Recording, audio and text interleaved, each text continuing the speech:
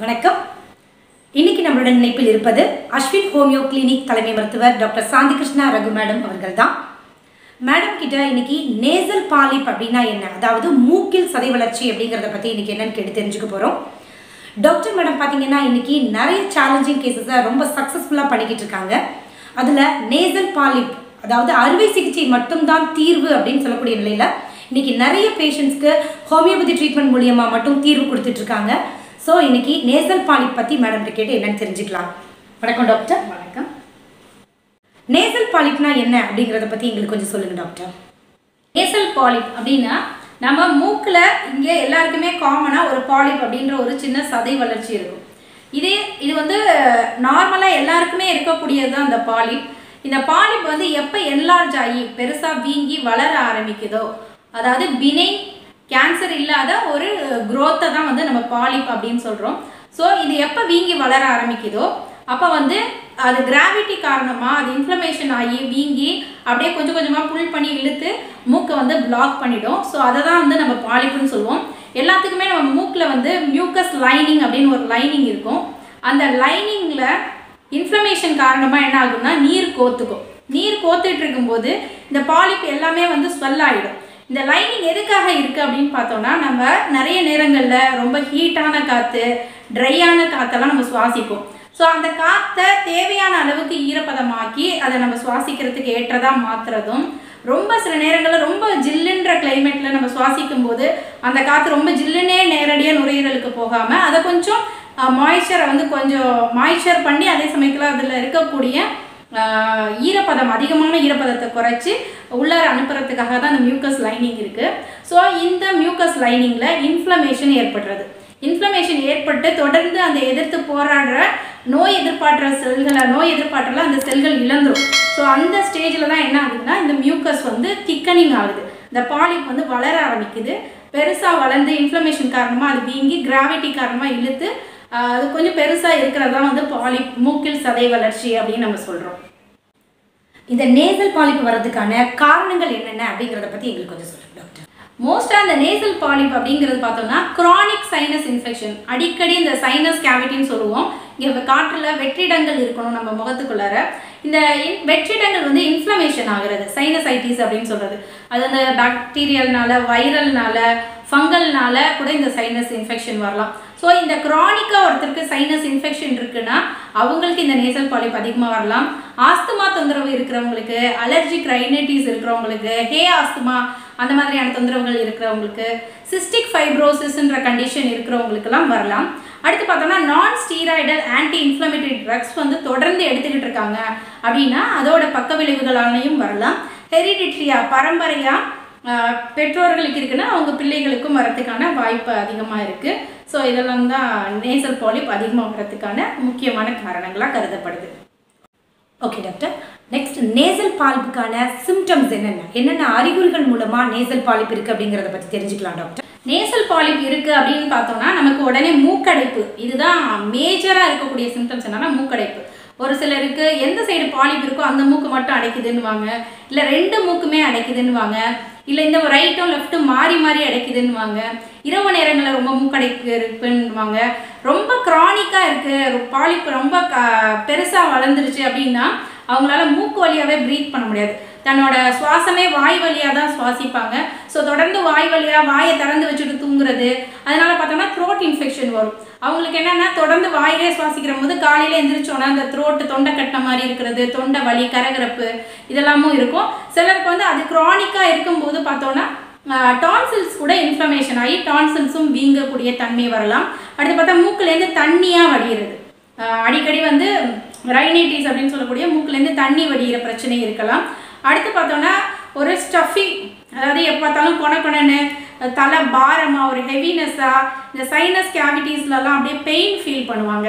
இந்த சைனஸ் இருக்கக்கூடிய இடங்கள், மூக்கு, இந்த நெத்தியோட பொட்டு, இங்கே மேக்ஸிலரி சைனஸ்ன்னு சொல்லுவோம். ஸோ இதிலலாம் ஒரு ப்ரெஷர் பாயிண்ட், இங்கெல்லாம் வலி, ஒரு கனமாக பாரமாக இருக்கிற மாதிரி, ஒரு அவங்களால ஒரு ஃப்ரீயாக ப்ரீத் பண்ணி தூங்க முடியாது. நைட்டில் தூங்கிட்டே இருப்பாங்க, திடீர்னு அப்படியே திடுக்குன்னு எந்திரிப்பாங்க, மூச்சு விட முடியாமல், மூச்சு திணறி போய் ஸ்லீப் ஆப்னியான்னு சொல்லுவோம். ஸோ அதனால் என்ன ஆகும், மூளைக்கு போகக்கூடிய ரத்த ஓட்டம் சரியாக ஆக்சிஜன் சரியாக கிடைக்காததுனால அவங்க என்ன பண்ணுவாங்க அப்படின்னா காலையில் எழுந்திரிச்சோன்னா ஒரு ஸ்லீப்பியாக எப்போ பார்த்தாலும் தூக்கம் வர மாதிரியான ஒரு ஃபீலிங் இருந்துக்கிட்டே இருக்கும் அவங்களுக்கு.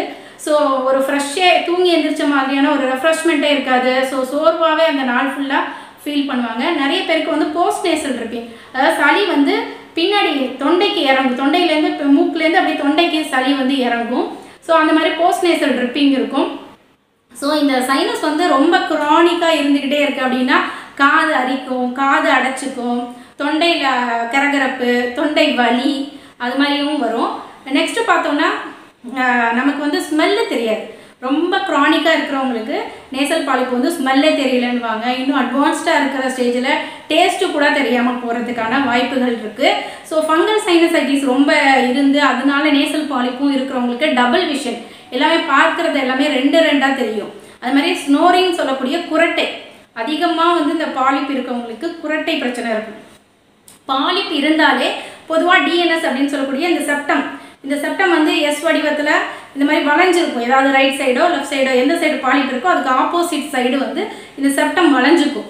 ஏன்னா இது வந்து ஒரு கார்டிலேஜ், அதாவது வளையக்கூடிய போன் தான். அப்போ என்ன ஆகும், நம்ம சுவாசிக்கிற காற்று கொஞ்ச நாச்சும் உள்ளார போகட்டும் அப்படின்றதுக்காண்டி இயற்கை என்ன பண்ணுதுன்னா எந்த சைடு பாலிப் இருக்கோ அதுக்கு ஆப்போசிட் சைடு அந்த எலும்பு லைட்டாக வளைஞ்சிக்கும். ஸோ அதுதான் டீவியேட்டட் நேசல் செப்டம் அப்படின்னு சொல்லுவோம். சில நேரங்களில் இது என்னென்னா ஹைப்போட்ரோஃபி ஆகிடும், உள்ளார இருக்கக்கூடிய போன் எல்லாமும் சேர்ந்து வீங்கிக்கும். அந்த ரொம்ப இன்ஃப்ளமேஷன் அதிகமாகும் போது ரொம்ப வீங்கிக்கும். ஸோ மோஸ்ட்டாக பார்த்தா மூக்கிலே சுவாசிக்காமல் வாயிலே சுவாசிக்கிறது, அதனால அவங்களுக்கு வந்து சோர் த்ரோட் ஏற்படுறது, அந்த மாதிரியான தொந்தரவுகள்லாம் இவங்களுக்கு அதிகமாக இருக்கும். ஓகே டாக்டர், நேசல் பாலிப்புக்கு அறுவை சிகிச்சை மட்டும்தான் தீர்வு அப்படின்னு சொல்லப்பட்ட நிலையில் இன்றைக்கி அறுவை சிகிச்சை இல்லாமலே ஹோமியோபதியில் நிறைய ட்ரீட்மெண்ட் பண்ணுறீங்க. அறுவை சிகிச்சை பண்ணாலும் கூட பார்த்திங்கன்னா நிறைய பேருக்கு திரும்ப திரும்ப இந்த பிரச்சனை வந்துட்டு இருக்கிறத நம்ம பார்க்குறோம். ஸோ அறுவை சிகிச்சை இல்லாமல் ஹோமியோபதியில் எப்படி தீர்வு கண்டுபிடிக்கிறீங்க அப்படிங்கிறத பற்றி எங்களுக்கு கொஞ்சம் சொல்லுங்கள் டாக்டர். அந்த ட்ரீட்மெண்ட் பற்றி எங்களுக்கு கொஞ்சம் சொல்லுங்கள். அறுவை சிகிச்சை தான் தீர்வு அப்படின்னு சொல்லி இன்றைக்கி நிறைய மருத்துவர்கள் சொல்கிறதுனால நேசல் பாலிப்புன்னு போனாலே சர்ஜரி பண்ணுங்க அப்படின்றது தான் சொல்லுவாங்க. ஸோ சர்ஜரி பண்ணாலுமே அது திரும்ப திரும்ப வளருது அப்படின்னு சொல்லி இப்போ இன்டெஸ்டில் ட்ரீட்மெண்ட்டில் இருக்கவங்க 3 தடவை 4 தடவை ட்ரீட்மெண்ட் சர்ஜரி பண்ணிட்டோம் டாக்டர், திரும்பவும் அந்த பிரச்சனை வருது, ஒரு 6 மாதம் தான் ஃப்ரீயாக இருக்கும், அதுக்கு பிறகு திரும்பவுமே மூக்கு அடைச்சிக்குது அப்படின்னு தான் சொல்லி இன்றைக்கி நிறைய பேர் வராங்க. 5 தடவை கூட சர்ஜரி பண்ணி குணமாகாமலே திரும்ப திரும்ப அதனால் அவதிப்படுறவங்க நம்ம பார்க்குறோம். ஹோமியோபதியில் வந்து எப்படின்னா நம்ம வந்து பேஷண்ட் ஆஸ் த ஹோல் அப்படின்னு சொல்லிட்டு அவங்களோட சிம்டம்ஸ் ஃபுல் சிம்டம்ஸ் கலெக்ட் பண்ணி அதுக்கு தகுதியான கரெக்டான மெடிசனை நம்ம தேர்வு செஞ்சு கொடுக்கணும். அதாவது கான்ஸ்டியூஷனல் ரெமெடின்னு சொல்ல அவங்களோட உடல் அமைப்பு, உடல், மனசு, அவங்களோட ஃபிசிக்கல் சிம்டம்ஸ், மென்டல் சிம்டம்ஸ் எல்லாத்தையும் அதோட டோட்டாலிட்டி பார்த்து அதுக்கான மெடிசன்ஸை தேர்வு செஞ்சு கொடுப்போம். அப்படி கொடுக்கும்போது அவங்களோட நோய் எதிர்ப்பாற்றல் இயற்கையாகவே கூடும்.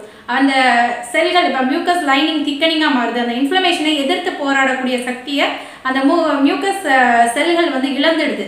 ஸோ அந்த செல்களுக்கு எதிர்ப்பாற்றலை அதிகப்படுத்தணும். நம்ம என்னென்னா ரூட் காஸ், அதாவது வரக்கூடிய காரணம் அறிஞ்சு அதை குணப்படுத்தக்கூடிய ட்ரீட்மெண்ட் தான் நம்ம கொடுக்குறோம்.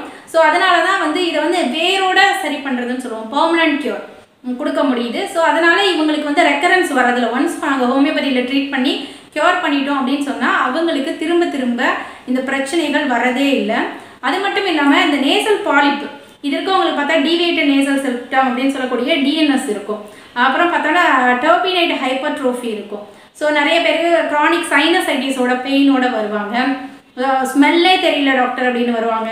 ஸோ நம்மளோட ட்ரீட்மெண்ட் எடுத்து கொஞ்ச நாள்லேயே பார்த்தோம்னா அவங்களுக்கு வந்து அந்த ஸ்மெல் தெரிய ஆரம்பிச்சிடும். நிறைய பேர்லாம் பார்த்தா நான் மூக்கில் சுவாசித்து பல வருடங்கள் ஆகுது, வாயில் தான் டாக்டர் சுவாசிக்கிறேன் அப்படின்னு சொல்லி ரொம்ப கவலையோடு சொல்லுவாங்க.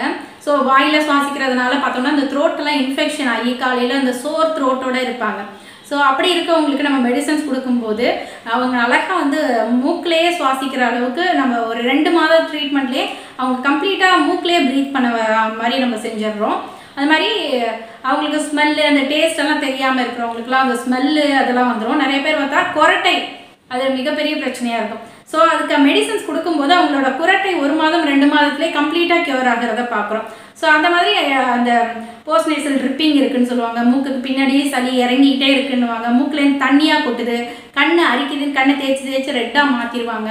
ஸோ சிலருக்கு குழந்தைங்கள்லாம் கூப்பிட்டாலே திரும்பி பார்க்க மாட்டாங்க, காதெல்லாம் அடைக்கும். ஸோ அந்த சிம்டம்லாம் சிம்டமேட்டிக்காக ட்ரீட் பண்ணும்போது அந்த சிம்டம்ஸ் படிப்படியாக குறைஞ்சிட்டு வந்து ஒரு 3லேருந்து 6 மாத காலத்தில் பார்த்தோம்னா அவங்க கம்ப்ளீட் க்யூர் ஆகிடுறாங்க. அவங்களுக்கு அந்த ரெக்கரன்ஸ் இருக்கிறது இல்லை.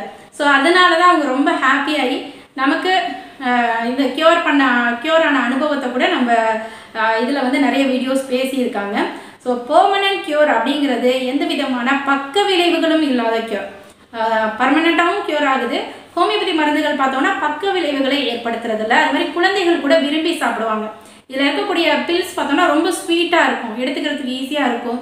இதுக்கு பல ஆயிரங்கள் செலவு பண்ணி பல லட்சங்கள் செலவு பண்ணவங்கள கூட பார்த்துருக்கேன். 5 தடவை ஆப்ரேஷன் பண்ணிட்டேன், பல லட்சங்கள் செலவு பண்ணவங்க கூட நம்மகிட்ட வந்திருக்காங்க.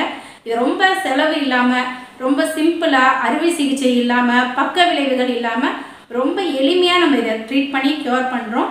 ஸோ இது தெரிஞ்சு எல்லாருமே பயனடையணும் அப்படின்றது தான் எங்களோட நோக்கமும். Okay doctor, nasal polyp diagnosis பற்றி எங்களுக்கு கொஞ்சம் சொல்லுங்க டாக்டர். நேசல் பாலிப் வந்து ஜென்ரலாக நம்ம கிளினிக் வரும்போது ஃபிசிக்கல் எக்ஸாமினேஷன் டார்ச் அடித்து செக் பண்ணுவோம். அதுலேயே மோஸ்ட்டாக பாலிப் எந்த அளவுக்கு வளர்ந்துருக்கு அப்படின்றதும், அவங்களுக்கு டீவியேட்டட் நேசல் செப்டம் இருக்கா அப்படின்றத டார்ச் மூலமாகவே நம்ம பார்க்கலாம். நெக்ஸ்ட்டு பார்த்தோம்னா நேசல் எண்டோஸ்கோபி மூலமாக பார்க்கலாம். அதை விட இன்னும் ரொம்ப அட்வான்ஸ்டாக உள்ளார சைனஸ் கேவிட்டிலலாம் பாலிப் வளர்ந்துருக்கு, இன்ஃப்ளமேஷன் ஆகிருக்கு அப்படிங்கும்போது நம்ம சிடி ஸ்கேனு, எம்ஆர்ஐ இந்த மாதிரி அட்வான்ஸ் இதெல்லாம் இருக்குது. ஸோ அது மூலமாக நம்ம நேசல் பாலிப்பை கண்டுபிடிக்கலாம். ஓகே டாக்டர், நேசல் பாலிப்பை எப்படி நம்ம இயற்கையாக வராமல் தடுத்துக்கலாம் அப்படிங்கிறத பற்றி எங்களுக்கு கொஞ்சம் சொல்லுங்க டாக்டர். நேசல் பாலிப்புக்கு பார்த்தோம்னா ரொம்ப ஹியூமிடிஃபை, ரொம்ப ஈரப்பதம் அப்படிங்கிறது ஆகாது. ஸோ இந்த ஹியூமிடிட்டி, இந்த ஈரப்பதம், காற்றுல இருக்க ஈரப்பதம் தான் இதுக்கு ரொம்ப முக்கியமான காரணமாக இருக்குது. ஸோ இது பார்த்தோம்னா வின்டர், ரெய்னி சீசன்ஸில் தான் ரொம்ப அதிகமாக இருக்கும். நம்ம இருக்கக்கூடிய ரூமு ஜன்னல்லாம் க்ளோஸ் பண்ணி நம்ம இருக்கக்கூடிய ரூமை கொஞ்சம் வார்மாக வச்சுக்கணும்.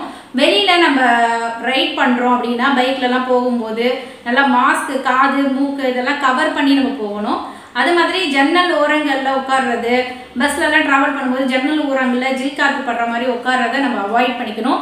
நல்ல ஹைஜீனிக்காக இருக்கணும். வெளி இடங்களுக்கு போகிறோம் அப்படின்னா வந்தோடனே சோப் போட்டு கை கழுவுறது. ஸோ அதை வைரல் இன்ஃபெக்ஷனு, ஃபங்கல் இன்ஃபெக்ஷன்லாம் ப்ரிவெண்ட் பண்ணுறதுக்கு இது ஹெல்ப் பண்ணும். ஸோ இரிட்டன்ஸ் வந்து கெமிக்கல் இரிட்டன்ஸ் தான் இதை வந்து அக்ரவேட் பண்ணும். ஸோ அந்த இரிட்டன்ஸுக்கெல்லாம் நம்ம எக்ஸ்போஷர் ஆகாமல் நம்ம தவிர்த்துக்கணும். ஸோ இது நேசல் பாலிப் வருது, நைட்டு மூச்சே விட முடியல அப்படின்னு ரொம்ப கஷ்டப்படுறவங்க என்ன பண்ணலாம்? வீட்லேயே சிம்பிளான மெஷர்மெண்ட்ஸ் என்ன எடுத்துக்கலாம் அப்படின்னு பார்த்தோம்னா, ஆவி பிடிக்கலாம். நைட்டில் மூச்சு திணறி எந்திரிக்கிறாங்க, மூச்சு விட முடியலன்னா ஈவினிங் டைமில் அவங்க படுக்கிறதுக்கு முன்னாடியே ஆவி பிடிச்சிட்டு படுக்கலாம். ஆவிக்கு ஒரு பிடி கல் உப்பு போட்டுக்கலாம்.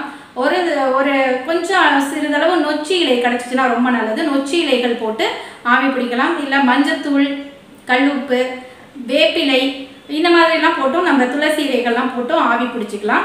ஸோ அடுத்து பார்த்தோம்னா நோய் எதிர்ப்பு சக்தியை இயற்கையாக அதிகரிக்கிறதுக்கு இரவு நேரங்களில் குழந்தைகளுக்கெல்லாம் நம்ம என்ன பண்ணலாம்னா, பாலில் கொஞ்சம் தண்ணியான பாலில் ஒரு பிஞ்ச் மஞ்சத்தூள் போட்டு கொடுக்கலாம். அது கூட கொஞ்சம் பெப்பர், மிளகு சேர்த்து கொடுக்கலாம். இதுக்கெல்லாம் ஆன்டி வைரல் ப்ராப்பர்ட்டி இருக்குது. ஸோ அது மாதிரி விட்டமின் சி ரிச் ஃப்ரூட்ஸ் வந்து அதிகமாக எடுத்துக்கணும். அது வந்து நம்மளோட நோய் எதிர்ப்பாற்றலை அதிகமாக ஆக்கும். ஸோ நெல்லிக்காய் கொடுக்கலாம், விட்டமின் சி இருக்க ஆரஞ்சு பழங்கள், சாத்துக்குடி பழங்கள், ஸோ இந்த மாதிரி பழ வகைகள்லாம் நிறைய கொடுக்கலாம். ஸோ நைட்டில் வந்து பூண்டு சேர்த்துக்கலாம். பாலில் வந்து பூண்டை வேக வச்சு அந்த பூண்டு பால் நம்ம குடிச்சிட்டு வரலாம். ஸோ இதெல்லாம் எடுத்துக்கும் போது நோய் எதிர்ப்பாற்றல் அதிகமாகும். ஸோ இதுக்கு இயற்கையாக, அதாவது ஹோம் ரெமெடி மாதிரி என்ன பண்ணலாம்? மூக்கு நைட்டில் வந்து ரொம்ப அடைச்சிக்குது. ஸோ அந்த மூக்கு அடைப்பை வந்து எப்போதுமே நேசல் ட்ராப்ஸ் ஊற்றிக்கிட்டே இருப்பாங்க. ஸோ அது நிறைய பக்க விளைவுகளை ஏற்படுத்தும். இயற்கையாக வீட்லேயே எப்படி இந்த நேசல் ட்ராப் தயாரிக்கலாம், எந்த விதமான பக்க விளைவுகளும் ஏற்படுத்தாத நம்மளே வந்து வீட்டில் வந்து இந்த நேசல் ட்ராப்ஸ் தயாரிக்க முடியும். ஸோ குழந்தைகளுக்கு வந்து நிறைய துளசி கொடுக்கலாம். தேனில் மிளகு கலந்து அதை கொடுக்கலாம். ஸோ ரொம்ப மூக்கடைப்பு இருக்கிற நேரத்தில் இந்த விரலி மஞ்சள் எடுத்து நல்லெண்ணெய் விளக்கில் சுட்டு அதை நுகர்ந்தோம் அப்படின்னு சொன்னால் கொஞ்சம் இந்த நேசல் கன்ஜெஷன் ரிலீஃப் ஆகும். மூக்குலேருந்து கொஞ்சம் தண்ணியாக ஊற்றும். அதுக்கு பிறகு மூக்கடைப்பு நீங்கி நல்லா தூங்க முடியும். நெக்ஸ்ட்டு பார்த்தோன்னா நம்மளே வந்து வீட்டில் இயற்கையாக அந்த நேசல் ட்ராப்ஸ் ப்ரிப்பேர் பண்ணலாம். அது எப்படி பண்ணலாம் அப்படின்னு பார்த்தோன்னா, கொஞ்சம் தேங்காய் எண்ணெயை கொஞ்சம் சின்ன பாத்திரத்தில் ஊற்றி லைட்டாக ஹீட் பண்ணி அதில் வந்து ஒரு வெத்தலையை பிச்சு சின்னதாக பிச்சு போட்டுட்டு ஒரு சின்ன துண்டு பச்சை கற்பூரம் ஆட் பண்ணிடணும். ஆட் பண்ணிவிட்டு இதை வந்து ஆஃப் பண்ணிடணும் ஸ்டவ்வை. அதுக்கு பிறகு இதை கொஞ்சம் நேரம் ஆற வச்சு நல்லா ஆறின பிறகு இரவு நேரங்களில் மூக்கில் ஒரு சொட்டு விட்டுக்கலாம். ஸோ இதை 2 மூக்கிலையும் ஒரு சொட்டு நம்ம விட்டுட்டு வரும்போது அது மூக்கடைப்பு பிரச்சனையை எளிமையாக சரி பண்ணும். இது மட்டும் இல்லாமல் சில அக்குப்ரெஷர் பாயிண்ட்ஸ் வந்து நான் உங்களுக்கு சொல்லித்தரேன். இது ரொம்பவுமே உதவியாக இருக்கும். இந்த அக்குப்ரெஷர் பாயிண்ட்டை நீங்கள் ஸ்டிமுலேட் பண்ணும்போது உங்களுக்கு இந்த மூக்கடைப்பு, நைட்டு ரொம்ப மூச்சே விட முடியலை, மூக்கடைக்குது, வாய் வழியாக ப்ரீத் பண்ணுறேன், மூச்சு திணறுது அப்படின்றவங்களுக்கு இது ரொம்பவுமே ஹெல்ப் பண்ணும். இந்த அக்குப்ரெஷர் பாயிண்ட்ஸ் எங்கே இருக்குது அப்படின்னு பார்த்தோம்னா, நம்ம மூக்கில் இப்படி கை வச்சு நேராக இங்கே வந்தோம்னா இந்த இடத்துல ஒரு பள்ளம் மாதிரி இருக்கும். இந்த இடத்துல வந்து ஒரு 20 கவுண்ட்ஸ் வந்து ப்ரெஷர் கொடுக்கணும். நெக்ஸ்ட்டு பார்த்தோம்னா நம்மளோட புருவம், இந்த புருவத்தில் வந்து பார்த்தோம்னா இந்த கண்ணோட நடுவில் இங்கே ஒரு பாயிண்ட்ஸ் இருக்குது. இந்த இடத்துக்கிட்ட அந்த புருவத்தை சுற்றி இப்படி ப்ரெஷர் கொடுத்துட்டே வரலாம். ஒரு 20 கவுண்ட்ஸ் இப்படி ப்ரெஷர் கொடுத்துட்டே வரும்போது இந்த பெயினும் ரிலீவ் ஆகும், நேசல் கன்ஜெஷனும் குறையும். நெக்ஸ்ட்டு பார்த்தோம்னா இந்த கண்ணுலேருந்து நேராக சென்டரில் இந்த இடத்துக்கிட்ட இங்கே நம்ம ஒரு 20 கவுண்ட்ஸ் ப்ரெஷர் கொடுக்கலாம். இதெல்லாம் வந்து ஃபேஸில் இருக்கக்கூடிய அக்குப்ரெஷர் பாயிண்ட்ஸு. நெக்ஸ்ட்டு பார்த்தோம்னா distal acupressure point. Distal acupressure பாயிண்ட்ன்றது நம்ம கட்டை விரல்லேருந்து நேராக அப்படி கீழே வந்தோம்னா இந்த இடத்துக்கிட்ட இருக்குது. ஸோ இதில் வந்து ஒரு 20 கவுண்ட்ஸ் ப்ரெஷர் கொடுக்கும்போது அந்த நேசல் கன்ஜெஷன் அப்படிங்கிறது குறையும். ஸோ இந்த மாதிரியான சிம்பிள் மெஷர்மெண்ட்ஸ் வந்து நீங்கள் வீட்டிலேயே எடுத்துக்கலாம். எடுத்துக்கும் போது உங்களோட nasal polyp, nasal கன்ஜெஷன்லேருந்து temporary relief உங்களுக்கு கிடைக்கிறதுக்கு ஹெல்ப் பண்ணும். நோய் எதிர்ப்பாற்றலையும் இது அதிகப்படுத்தும். நேசல் பாலிப்புக்கான ப்ரிவென்ஷன் பற்றி டாக்டர் ரொம்ப அழகாக நமக்கு எக்ஸ்பிளைன் பண்ணாங்க. இது ரொம்பவே நமக்கு யூஸ்ஃபுல்லாக இருந்தது. டாக்டர், இப்போ நேசல் பாலிப்புக்கு உங்கள்கிட்ட ட்ரீட்மெண்ட்டுக்கு வராங்க அப்படின்னு சொன்னால் எவ்வளவு காலத்துக்குள்ளே டாக்டர் எங்களுக்கு தீர்வு கிடைக்கும்? அது எவ்வளோ காலம் ஆகும் அப்படிங்கிறதே எங்களுக்கு சொல்லுங்கள். நேசல் பாலிப் அப்படிங்கிறது வந்து நமக்கு ஸ்டேஜஸ் இருக்குது. அவங்களுக்கு வந்து பாலிப் மட்டும் இருக்கா, பாலிப்போட deviated nasal septum, septal hypertrophy இருக்கும் நிறைய பேருக்கு, சைனசைட்டிஸும் சேர்ந்து இருக்கும். ஸோ அவங்களோட க்ரானிசிட்டி எத்தனை வருஷமாக இருக்குது, அந்த பாலிப்போட க்ரோத், அதோட சைஸு, சிலதான் நேசல் பாலிப் வந்து மூக்குக்கு வெளியில் வரைக்கும் கூட வளர்ந்து ட்ரீட்மெண்ட்டுக்கு வந்திருக்கிறாங்க. ஸோ அதை பொறுத்து அந்த டேஸ் வந்து டூரேஷன் வந்து மாறுபடும். பொதுவாக நம்மளோட நேசல் பாலிப் ட்ரீட்மெண்ட்டுக்கு வரவங்களுக்கு நம்ம 1 மந்த்லேயே அவங்க வந்து மூக்கு வழியாக ப்ரீத் பண்ணுறதுக்கு, அவங்களோட மூக்குலேருந்து தண்ணியாக ஊற்றுற பிரச்சனை, ஸோ அந்த மாதிரி சிம்டம்ஸ்லேருந்துலாம் நம்ம ரிலீஃப் கொடுத்துருவோம். பட் அவங்க கம்ப்ளீட்டாக க்யூர் ஆகிறதுக்கான டைமிங் அப்படின்னு பார்க்கும்போது ஒரு 3 மாத காலத்துலேருந்து 6 மாதம் வரைக்கும் கூட இதுக்கு டைம் எடுக்கும். ரொம்ப மைல்டாக தான் சிம்டம்ஸ் இருக்குது, ரொம்ப பாலிப் அதிகமாக வளரல அப்படிங்கிறவங்க 3 மாதத்துலேயே கம்ப்ளீட் க்யூர் ஆகிடுவாங்க. ரொம்ப அதிகமான பாதிப்புகள், அதோட சைனசைட்டிஸு, சிலருக்கு டான்சில்ஸு, டீவியேட்டட் நேசல் செப்டம், அந்த மாதிரி ரொம்ப க்ரானிக்காக வரவங்களுக்கு 6 மாத காலம் இருக்கும். ரொம்ப பல வருடங்களாக இருக்கவங்களுக்கு 7-8 மாத கால ட்ரீட்மெண்ட் கூட கொடுக்கலாம். ஆனால் கம்ப்ளீட்டாக 100% நான் சொல்கிறது என்னென்னா, நேசல் பாலிப் நம்மளோட ட்ரீட்மெண்ட்டில் 100% கேரண்டியாக நம்ம க்யூர் பண்ணிகிட்ருக்குறோம். எந்த விதமான பக்க விளைவுகளும் இல்லாமலே ரொம்ப எளிமையாக, ரொம்ப ஃபாஸ்ட்டாக, யாருமே முகம் கோணாத அளவுக்கு உடனே வந்து அவங்க ஒரு சாட்டிஸ்ஃபேக்ஷனோட ஒரே மாதத்தில் வந்து ஒரு 50% அவங்க குறைஞ்சா மட்டுமே தான் அவங்க அதுக்கான திருப்தி அடைவாங்க. அப்போ தான் நம்ம மேலே நம்பிக்கையோட ட்ரீட்மெண்ட் எடுத்துக்குவாங்க. ஸோ அந்த நம்பிக்கையை நாங்கள் கொடுக்குறோம். ஒரே மாதத்தில் அவங்களுக்கு அதுலேருந்து ரிலீஃப் கொடுக்குறோம். ஸோ 1 மாதத்தில் அவங்களோட சிம்டம்ஸ் எல்லாம் பெட்டரானோன்னே அவங்களுக்கு அதில் கான்ஃபிடென்ட் வருது. ஸோ பொறுமையாக 3 மாதம் 6 மாதம் ட்ரீட்மெண்ட் எடுத்து பெர்மனெண்ட்டாக க்யூர் ஆகுறாங்க. ஸோ பக்க விளைவுகள் இல்லாமல் ரொம்ப எளிமையாக அதை நம்ம சரி பண்ணி கொடுத்துட்ருக்கோம். ஓகே டாக்டர், இப்போ வெளியூர்லேருந்து வர பேஷண்ட்ஸ் எல்லாம் இருக்காங்க டாக்டர். வெளியூர்லேருந்து இன்னும் சொல்லணும்னா வெளிநாட்டிலேருந்து கூட நமக்கு நிறைய பேஷண்ட்ஸ் கேட்குறாங்க. இப்போ அவங்களுக்குலாம் வந்துட்டு ஆன்லைன் கன்சல்டேஷன் மூலியமாக ட்ரீட்மெண்ட் பண்ணுறீங்களா டாக்டர்? அது நம்மக்கிட்ட பாஸ் இருக்கா? நிச்சயமாக. இப்போ நிறைய பேர் வெளியூரில் மட்டும் இல்லாமல் வெளிநாடுகள்லேருந்தும் வராங்க. ஸோ வெளிநாடுகள்லேருந்தும் நம்மளோட வீடியோ பார்த்துட்டு காண்டாக்ட் பண்ணுறாங்க. ஸோ அவங்களுக்கு நம்ம அழகாக வீடியோ கால், இன்றைக்கி வந்து நிறைய டெக்னாலஜி வளர்ந்துருச்சு. ஸோ வீடியோ கால் மூலமாக கேஸ் எடுத்துகிட்டு அவங்களோட ரிப்போர்ட்ஸ் எல்லாம் நம்ம வாட்ஸ்அப்பில் சென்ட் பண்ண சொல்லுவோம். ஸோ சென்ட் பண்ணிவிட்டு அதுக்கு மேலே நம்ம வீடியோ காலில் அவங்கள பார்த்து நேரடியாக என்னென்ன பிரச்சனைகள் இருக்குது அப்படிங்கிறத கேட்டு தெரிஞ்சுக்கிட்டு அதுக்கான மருந்துகளை நம்ம கொரியர் மூலமாக அனுப்பி வைக்கிறோம். ஸோ அது மூலமாக நிறைய பேர் நல்ல தீர்வு கிடைக்கிது அவங்களுக்கு. ஸோ பெர்மனன்ட் சொல்யூஷன் கிடைக்கிது அப்படின்ட்டு ரொம்ப சந்தோஷமாக ஹாப்பியாக வெளிநாடுகளில் இருந்து கூட ட்ரீட்மெண்ட் எடுத்து நல்ல சக்ஸஸ்ஃபுல்லாக கம்ப்ளீட்டாக க்யூரான நிறைய பேஷண்ட்ஸ் இருக்கிறாங்க. ஸோ வெளியூரில் இருந்தாலும் சரி, வெளிநாடுகளில் இருந்தாலும் சரி, அவங்க ஆன்லைன் வீடியோ கால் கன்சல்டேஷன் எடுத்துக்க முடியும். Okay doctor, thank you. இன்றைக்கி டாக்டர் மேடம் நமக்கு நேசல் பாலிப்னா என்ன, அதற்கான அறிகுறிகள் என்ன, அதற்கான தடுப்பு முறைகள் மற்றும் ட்ரீட்மெண்ட்லாம் சொன்னாங்க. அது ரொம்பவே பயனுள்ளதாக இருந்தது. நேசல் பாலிப்புக்கு அறுவை சிகிச்சை மட்டும்தான் தீர்வு அப்படின்னு நினச்சிட்டு இருந்தோம். ஸோ இனி நம்ம ஹோமியோபதி ட்ரீட்மெண்ட் மூலியமாக அறுவை சிகிச்சை இல்லாமல் நேசல் பாலிப்புக்கு ஒரு நிரந்தர தீர்வு காண முடியும் அப்படிங்கிறத நமக்கு சொல்லியிருக்காங்க. இது ரொம்ப பயனுள்ளதாக இருக்குது நமக்கு. ஸோ அப்படிப்பட்ட தகவல் கொடுத்த அஸ்வின் ஹோமியோ கிளினிக் தலைமை மருத்துவர் டாக்டர் சாந்தி கிருஷ்ணா ரகு மேடம் அவர்களுக்கு நமது மனமார்ந்த நன்றியை தெரிவித்துக் கொள்வோம். Thank you doctor. Thank you so much.